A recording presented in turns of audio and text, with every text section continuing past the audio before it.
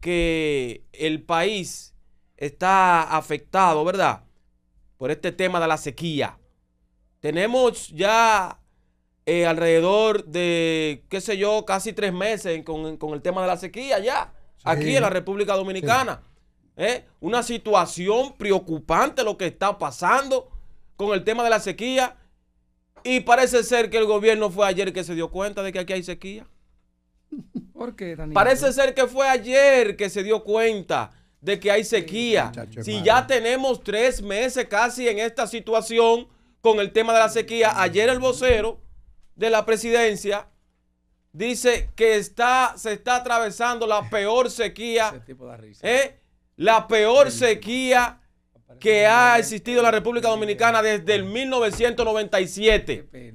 Pero por Dios, tenemos casi 3 meses con el tema de la sequía, y los barrios, tanto en la capital como en Santo Domingo Este, que es donde más también se ha asentado esta situación, no tienen agua. Entonces, si ustedes, o sea, no ustedes, si cada año se sabe que viene una sequía en estos meses, ¿por qué no prepararnos con eso? ¿Quién habló ahí en eso que usted está refiriendo? Habló el vocero del Palacio, y eso daba pena y vergüenza. Un tipo sale en un video del Palacio. Sí, él es el vocero del gobierno. Un video que él siempre envía. Pero eso demuestra que él no sabe lo que tiene entre manos. Pero estoy diciendo que cuando él lo que debió anunciar ahí, discúlpeme que lo interrumpa. No, usted tiene todo el derecho. Usted tiene todo el derecho de interrumpirme a mí. Lo que él debió decir ahí Adelante. Lo que él debió decir ahí fue que en este momento el gobierno, a través de INAPA, el INDRI, va a tomar medidas. Va a diseñar no es que va a diseñar, que está diseñando. Que se va a lanzar a las calles. Para un tipo presentado en televisión y todo el mundo lo pone. Claro. Lo pone porque él distribuye un presupuesto. Claro. En algunos programas, entonces él sale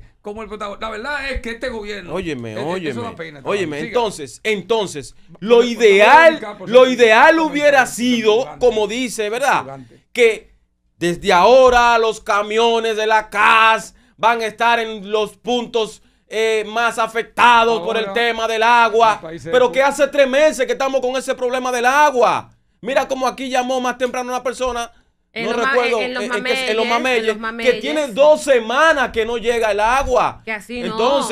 Entonces, ¿por qué no actuar ahí los camiones de la CAS? Ahora es que se dan cuenta que hay sequía. Ahora es que se dan cuenta la gente del gobierno que hay sequía en la República Dominicana. Bueno, ellos han dicho que están haciendo todo un esfuerzo, y precisamente ayer el presidente exhortó a los dominicanos a preservar el agua, en medio de esta situación, que yo entiendo también que quizás es la parte más vital. Nosotros mismos tratar de economizar lo más que podamos el agua, pero desde las autoridades, desde el gobierno, debieron de tener pendiente esta situación con los camiones en los barrios, en los distintos sectores.